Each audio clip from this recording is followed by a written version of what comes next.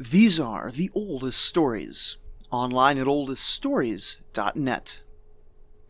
In 1267 BCE, Hattusili III took the throne from his nephew Mershili III, more commonly known by his birth name Hittite.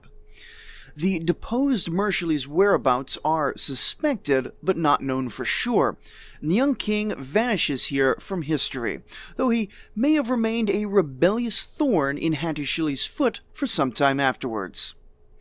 Hattusili, meanwhile, is now quite old, easily in his mid-50s, if not a tad bit older.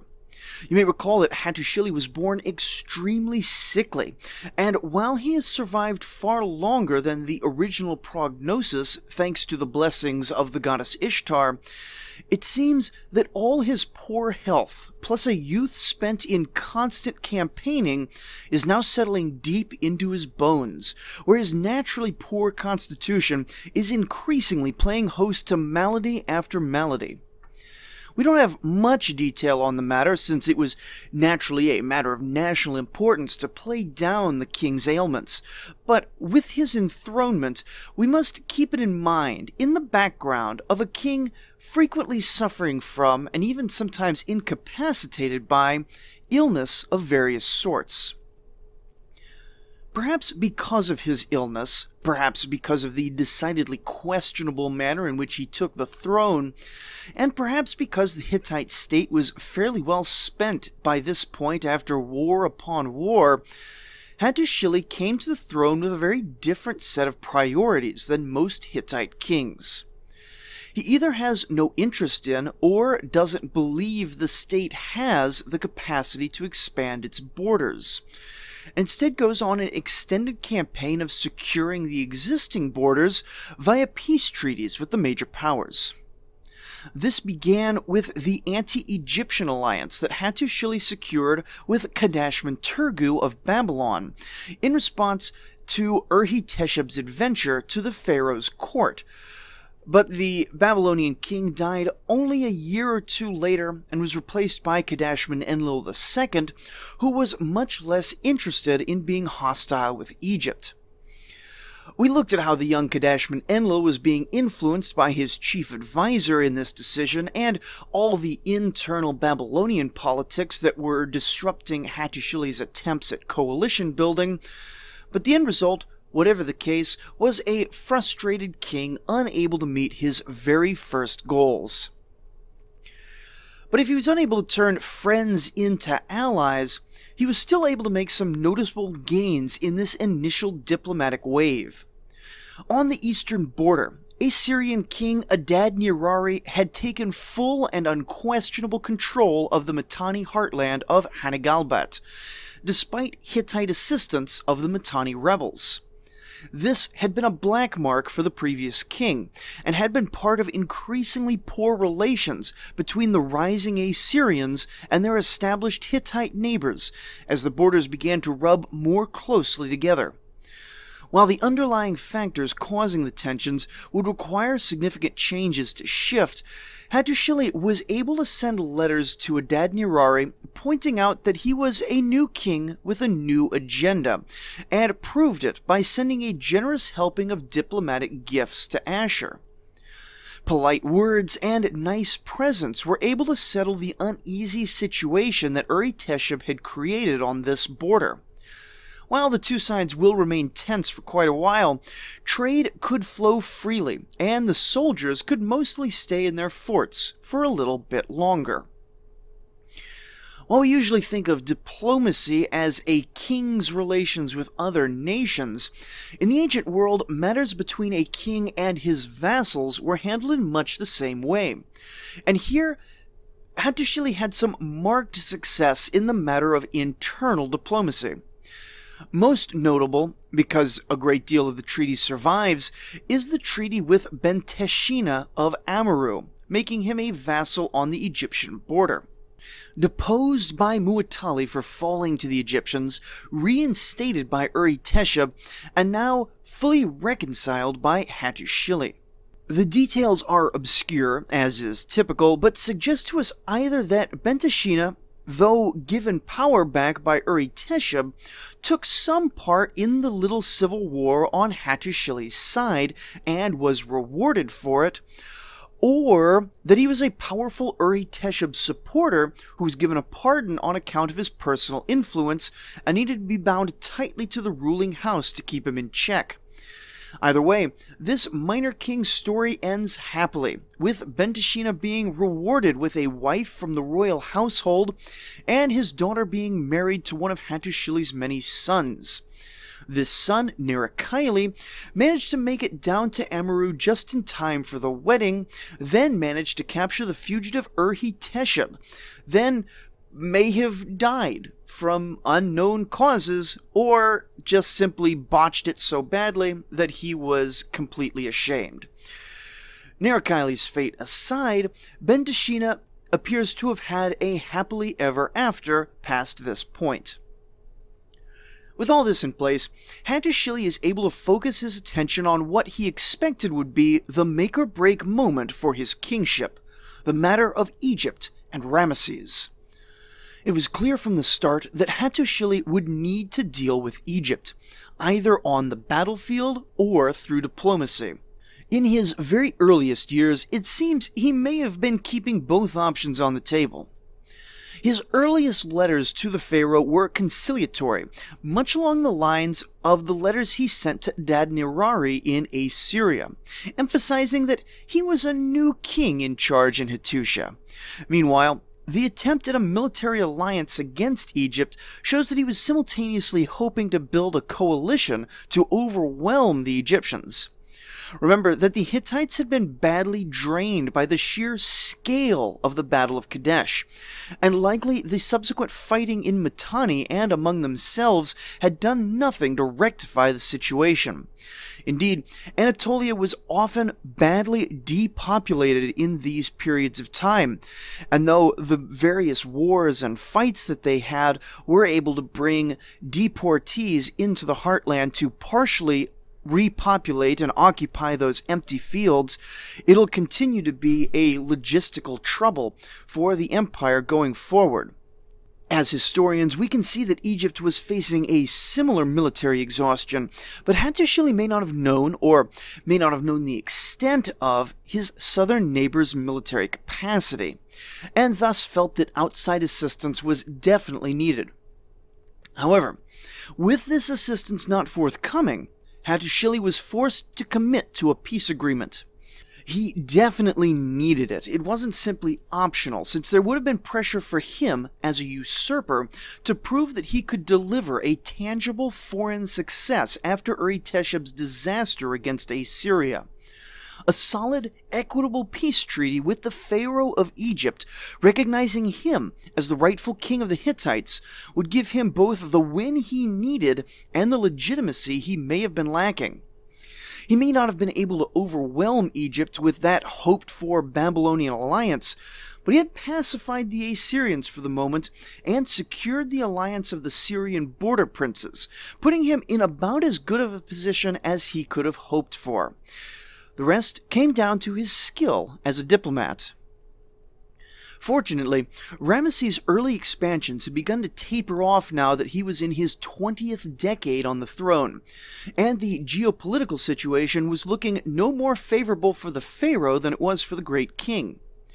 Ramesses also needed a win to present to his people, and Hattusili proved to be a consummate international diplomat with his practical words and fine gifts. And so, in late November of 1259 BCE, and we can date it so precisely because Ramesses kept much better records than the Hittites, Kassites, or Assyrians did, the so-called Eternal Treaty was signed between Egypt and the Hittites. Ramesses was able to tell internal audiences that the great northern power had come crawling to him, begging for an alliance, while Hattusili was able to tell his court that the mighty southern kingdom had recognized him as true and legitimate king of Hatti. Meanwhile, a pair of silver tablets were exchanged, which would be copied and recopied throughout the empires. One was written in Nishili, the Hittite language, and translated into Akkadian, then handed to the Egyptians. The other was written in Kemetic, the Egyptian language, and translated into Akkadian, then handed to the Hittites. This allowed the two copies of the treaty, despite running through 3 different languages, from being quietly altered to suit the preferences of the individual kings. And despite being separated by hundreds of miles, copies found in Anatolia and along the Nile are almost identical, aside from a few scribal and translation peculiarities. A fairly remarkable feat for such an important single document. The treaty itself is in many ways extremely conventional, which I think makes it all the more interesting. Here we are in many ways witnessing the pinnacle of the late Bronze Age diplomatic system, with exchanges made in very orderly fashions. In the standardized Akkadian language to create an almost paint-by-numbers treaty among 2 major powers. It's concise enough that, aside from the endless repetition of certain phrases, it actually isn't that boring to read, and in certain elements shows enough maturity to operate within the established bounds of the treaty genre to say things that are surprising, novel, and of course diplomatically very useful to both of the sides. It begins by naming the 2 parties, and a lot of modern folks have a sense of ancient kings as being overburdened by grandiose titles. And while they certainly made sure their names took up a lot of space on the page, we can read this section here to see how great leaders presented themselves to other great leaders, when the pomposity of the full list of claimed titles might actually get in the way of getting something done. Thus says Ramesses, beloved of Ammon, great king, king of Egypt, hero of all lands, son of Seti I, who was also great king, king of Egypt, and hero, as well as grandson of Ramesses I, who was great king, king of Egypt, and hero, to Hattusili, great king, king of Hatti, hero, son of Mershili, who was great king, king of Hatti, and hero, and grandson of Shapililiuma, who was a great king, king of Hatti, and hero. And so it takes quite a bit of time to mention each king, but much of this is repeated praise for the lineage of each king. Note here that it only goes back 2 generations. Perhaps this is because more would be stylistically excessive, though perhaps also they cut it here because Ramesses is still only the 3rd king of the 19th Egyptian dynasty, the relative newness of which may not have been something the pharaoh is super keen on emphasizing. After the parties are named, we get a little history. This is very typical, especially of Hittite treaties, in which either the good deeds or misdeeds of the 2 treaty partners are recorded to help contextualize the treaty as a whole. It is, of course, a very useful resource for modern historians, though in this case, the 2 nations insist in this history section that never in all of history, from the very beginning of time and forever, have the Hittites and Egyptians ever been in a state of war. Coming 14 years after the Battle of Kadesh, this is obvious nonsense, but it is a very politically useful fiction and enables both sides to neatly sidestep the question of who may have been at fault for the previous incident, and avoid casting one side or the other as more dominant or more virtuous, something that could well have bogged down negotiations needlessly. Furthermore, it allows the treaty to slide quite nicely into an eternal declaration of friendship. For just as the 2 nations have always been at peace, so too are their kings always brothers and always friends. Next, the 2 kings swear to never attack each other, using much the same formula as the Declaration of Friendship. And then the 2 sides agree to take it a step further by repeating the same formula to promise to defend each other from attack. Interestingly, this mutual defense agreement includes not just attacks by some external foe, which both sides must surely have had a wary eye on the expanding Assyrians with this, but also, should the kings become angry with their own subjects, by which they mean have to put down a revolt, then the other king will support this rebellion, crushing as well. Which reminds us that even though we're calling this a treaty between two nations, it, like all these ancient treaties, are agreements between two men, explicitly designed to preserve their individual power. To put it another way, the king of a nation was the nation, and if his people fought against him, they were no longer Egyptians or Hittites or whatever, but a new, separate nationality of a rebel, to be fought like any other external foe. Similarly, each king swears to hunt down and extradite any fugitives that cross their mutual border. This is a very standard clause that we see in essentially every Hittite treaty that we have. At the same time, this quite common clause has taken on an increased relevance with the then still ongoing hunt for Uriteshub, and it isn't clear at all if Ramesses was participating in the hunt for the defeated king before or after this treaty obligated him to.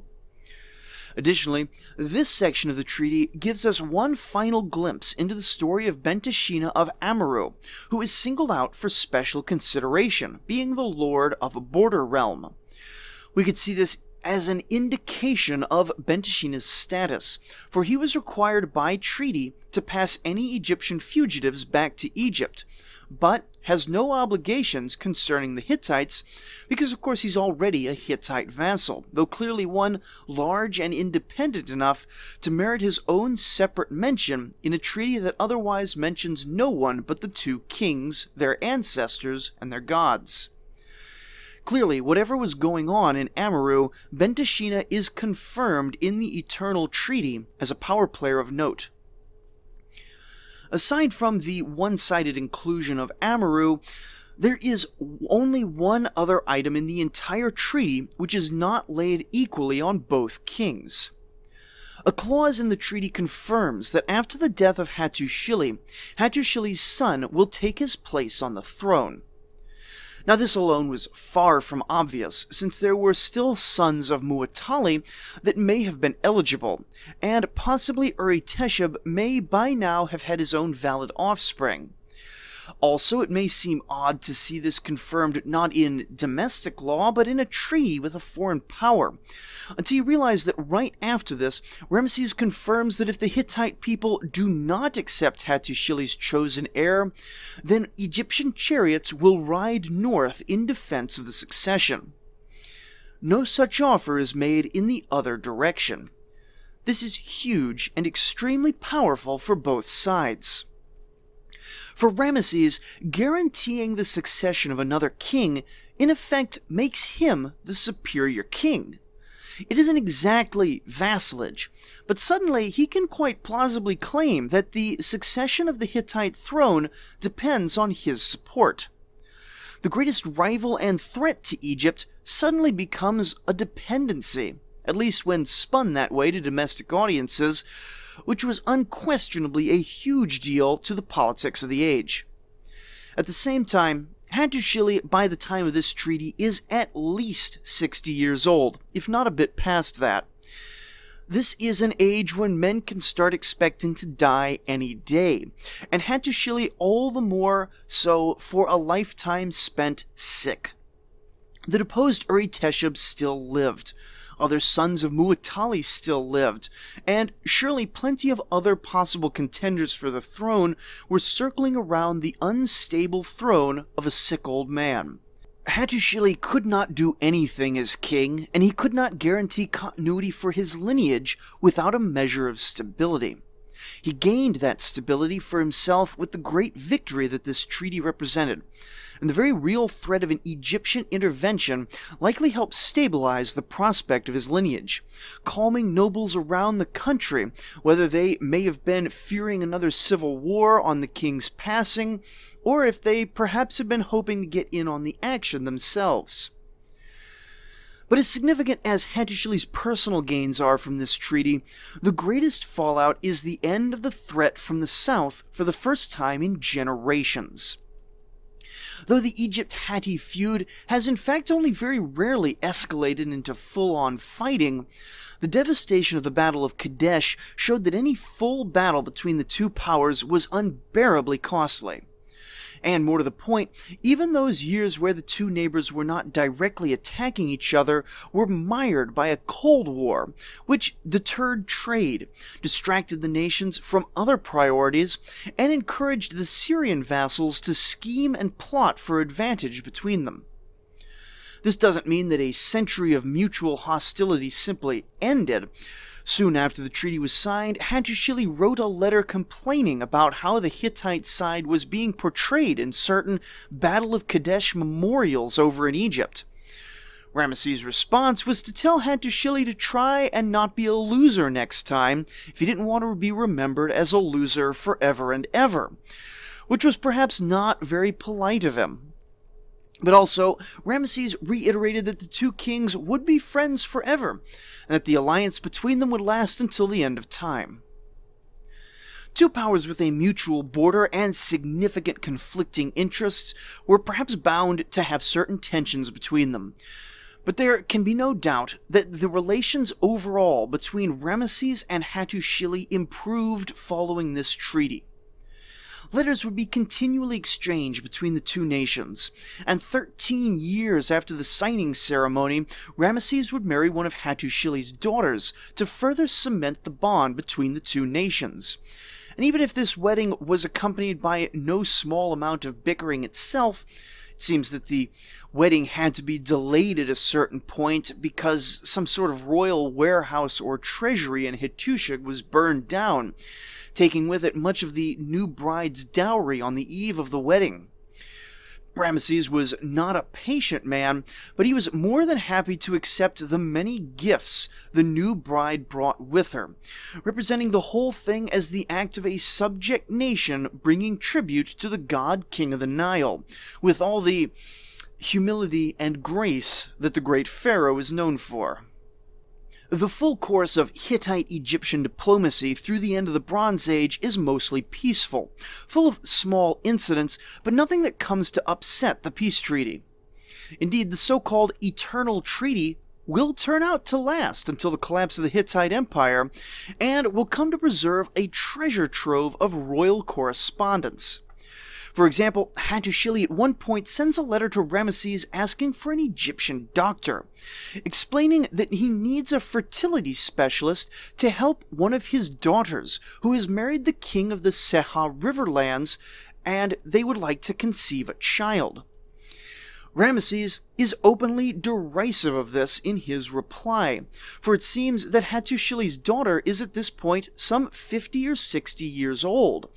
Yet he not only complies, but sends a whole team of medical, magical, and religious experts to give her the best shot she can possibly have at conceiving, which turns out to be not actually all that great, but that's how it goes. In another letter, Ramesses wants very much to meet with Hattusili, probably because he wants to have a big international party, and even condescends to travel to the border so that they can each meet each other halfway. In this instance, despite his pleading, the pharaoh is unable to get what he wants, for it seems Hattusili is at some times suffering from a disease which swells his feet and thus can't walk, and other times engaged in the pressing matters at other parts of the empire. But we can't pass over this diplomacy without mentioning the outsized role played in all of this by Queen Puduhepa. Only 15 years old when she met the already aged Hattusili after the Battle of Kadesh, she had spent her whole life as a priestess of Ishtar, and the daughter of 2 other priests, and so had likely been trained in reading, writing, theology, and diplomacy, at least to a certain extent, before her sudden wedding to the man who would later be king. This training would serve her well, as the couple seemed to be exceedingly close, both deeply in love with each other and deeply respectful of the other's abilities as rulers. The seal of Puduhepa often accompanies her husband in official correspondence and governing decrees, and there are a good number of both written in the queen's name in which she is taking care of state business on her husband's behalf. She personally sent at least 15 letters to Ramesses and his court on fairly weighty topics such as royal matchmaking and wedding preparations, which helped to reinforce the alliance with Egypt.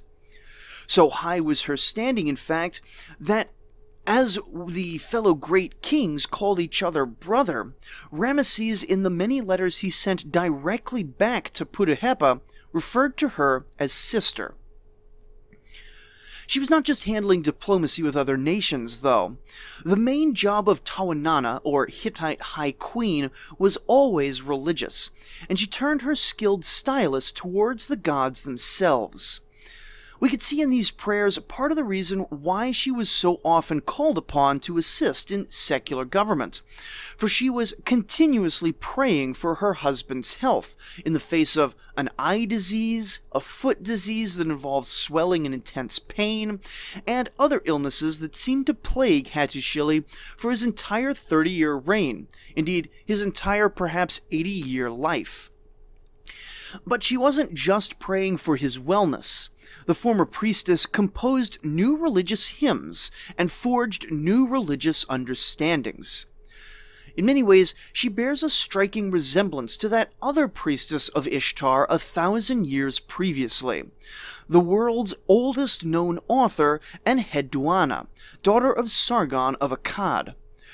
Much like that previous royal lady, Puduhepa composed prayers of striking beauty and passion to Ishtar and all the other divinities of the Hittite pantheon, and she also stood at the forefront of a move to rework the Hittite understanding of religion altogether.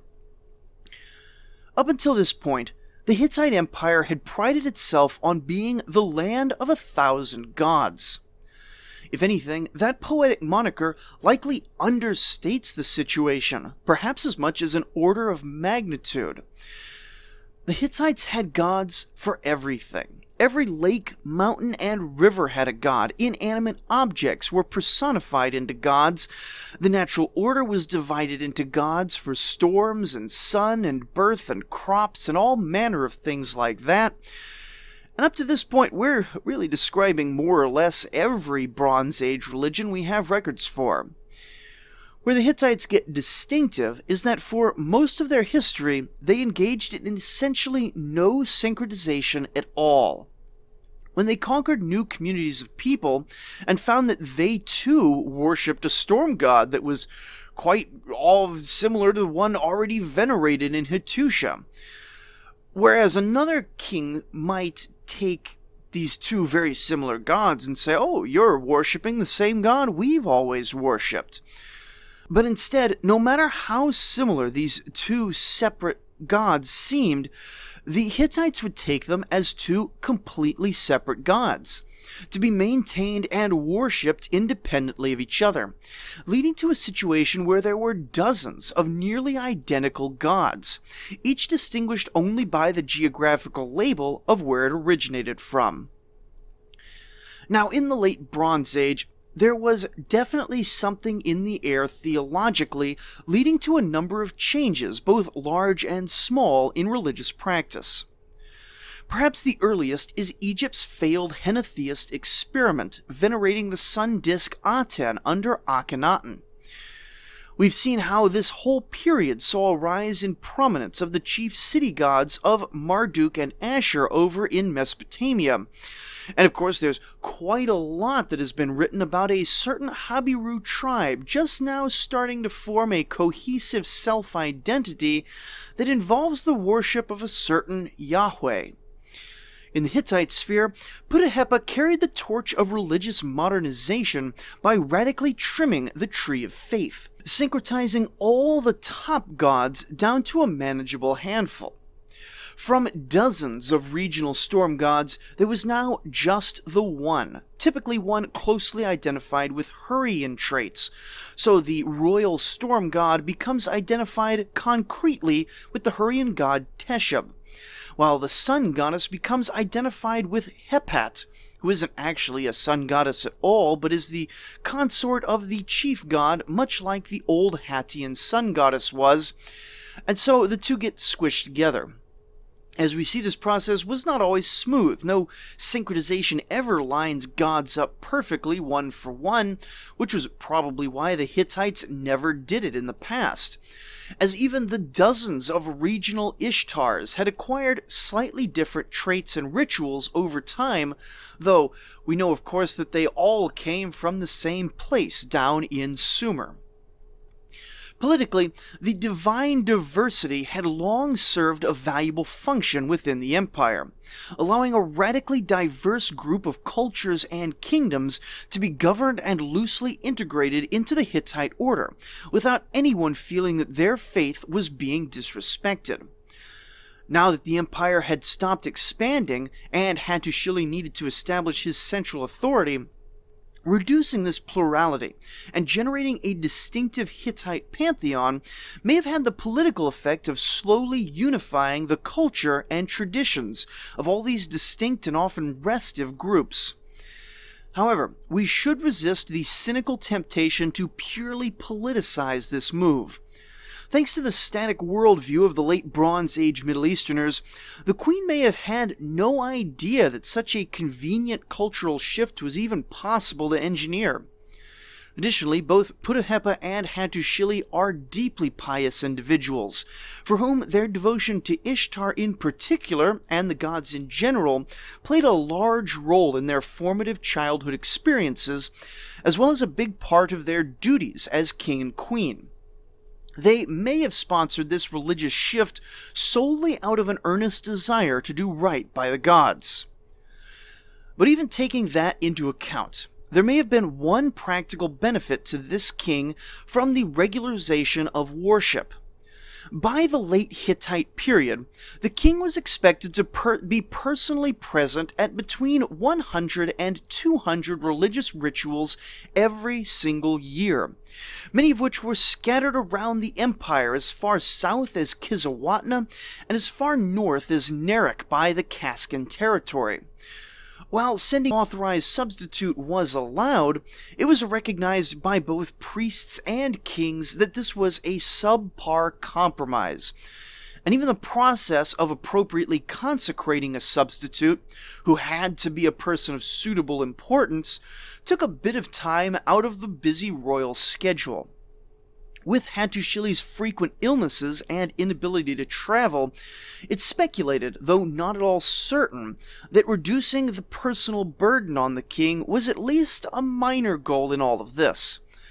After all, why go to 10 different festivals in 10 different locations to 10 different storm gods, when Hattusili could in fact just sacrifice to Teshub in the capital and achieve the same effect? Sadly, we know very little concretely about the theological motivations for this shift. We don't even know how broad-based it is, leading some to suspect that Puduhepa may have invented it purely from her personal piety and imposed it on a largely resistant nation. I suspect that, given the other theological changes in the region, there may have been a religious faction for whom Queen Puduhepa represented an important and intelligent figurehead. Whether this group was large or small is unknowable, but Queen Puduhepa's role in the matter is unquestionable. For her entire exceedingly long life, she, remember, married at age 15 and may have lived to age 90, we see her hand pushing towards synchronization. We will see this accompanied by a massive campaign of temple reconstruction, as well as new literary output, some by the queen herself, of novel and heartfelt hymns and prayers to the gods. These were fantastically expensive, but the Hittite Empire is at its height and enjoying a final flourishing of peace and prosperity, and it likely seemed quite appropriate to share this bounty with the gods who made it all possible.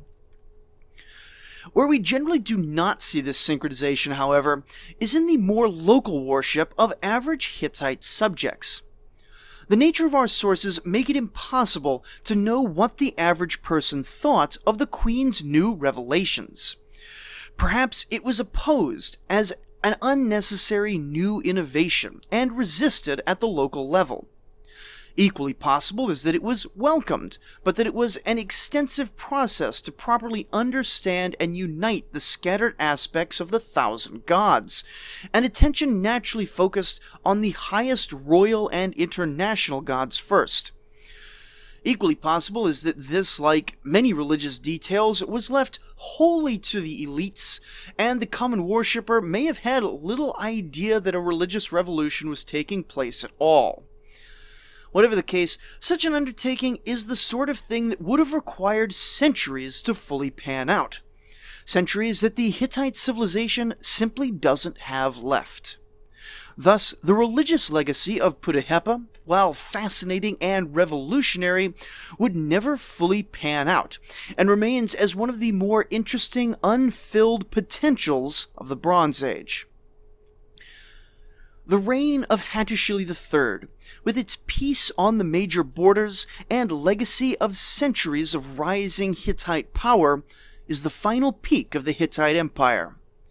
Soon, the climate will shift, both ecologically and societally, and out in distant parts of the world, there are already dynamics at play that will domino out to topple the mighty Anatolian Empire. But for those living in these times, they likely seem to be about as good as the Bronze Age ever got, both for the wealthy and the common man.